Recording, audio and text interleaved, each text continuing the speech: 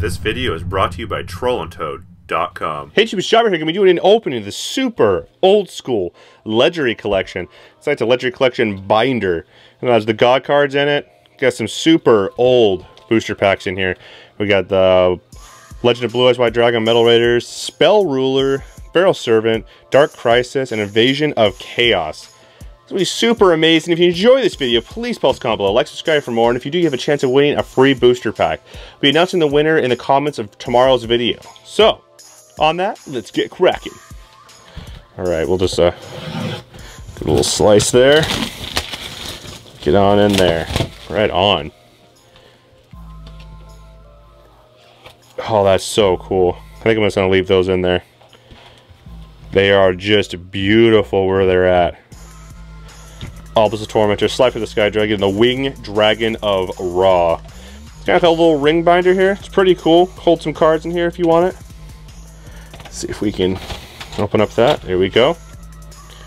And in here they give us an ultra rare Blue Eyes White Dragon, an ultra rare Dark Magician, and an ultra rare Red Eyes Black Dragon. Can't really go wrong here, especially since you get the God cards in here as well. I mean, I know these things are like impossible to find though, and Troll and Toad really hooked us up today. So let's start things off with the first set ever created, the Legend of Blue Eyes White Dragon. Let's hope that we pull a Blue Eyes White Dragon or an Yugioh head. I mean, anything would be. Cards are so old, it's amazing. That would just be super epic.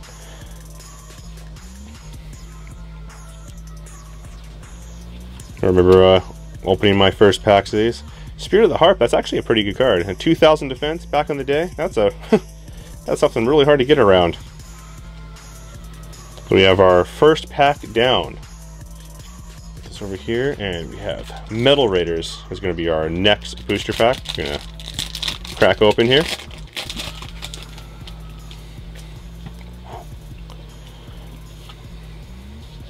That's really cool looking. An old school lion. Oh, nice! And we pulled a Tribute to the Doom, super rare. It's actually a pretty decent card. Back in the day, you have a Sinister Serpent and whatnot to pitch. Well, once the game actually came out, that it came in. Discard one card from your hand to the grave. One card from your hand to the grave. Are very specific in the old days. To destroy one monster on the field, regardless of position. Really good card. And so is Sangan. The card's banned, but doesn't take away that the card is absolutely amazing. They got rid of it pretty quick after the release of Tour Guide, because you could just bring out Sangan, so basically everybody was running Tour Guide in every deck. Oh, we have Spell Ruler. Booster pack here. Whoosh. Sonic Bird. Oh, nice! Black Pendant, super rare. Very cool. And another band card, JrbJobber. Cool, we pulled a couple of foils. Kind of surprised. Out of all these, I'd only be expecting maybe one foil being pulled, because you're only getting one booster pack, and the odds of you pulling a foil are very low. So we've gotten really lucky so far, and we're moving over to Pharaoh's Servant. Love these old school sets. Reminds me of the days of me swinging by my store and spending everything that I had on booster packs to try to improve my deck. Time Seal is a really good card. Your opponent skips their next draw phase.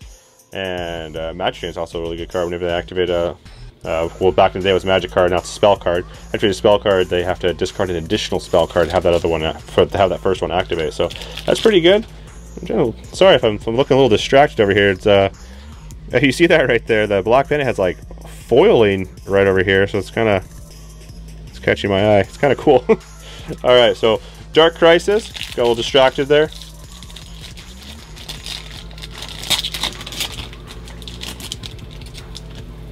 Ooh, cool. Ojama Trio.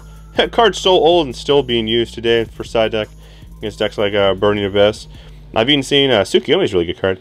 I've also seen Ojama Trio being cited for Psy Frames, because they have to have no monsters on their side of the field to be able to activate a lot of their effects, or all their effects. So, pretty good side deck choice for a couple of the decks. Okay, we're moving over to Invasion of Chaos. The Ryo Cookie. Very good card for zombies. Ran that in my old school zombie deck. Smashing Ground. That was a card that was around for a very, very, very long time. This is a pretty freaking amazing looking card. Destruction Ring. What does this card even do? Destroy one face-up monster on your side of the field and inflict 1,000 points of damage to both players' life points. Alright, that's not too bad. Curse Seal, a forbidden spell. That's actually a pretty good card.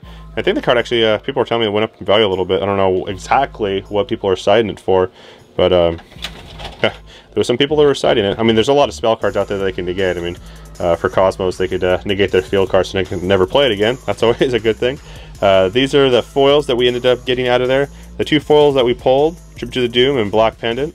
And then we got the Blue Eyes White Dragon, Dark Magician, and Red Eyes Black Dragon, plus 3 ultra rare god cards. Obelisk the Tormentor, Slifer the Sky Dragon, and the Winged Dragon of Ra. Really awesome. If you guys enjoyed this video, please comment below, like, subscribe for more. And if you do have a chance of winning a free booster pack, like I said, I'll be announcing the winner in the comments of tomorrow's video. And on that, Jobber here is signing off.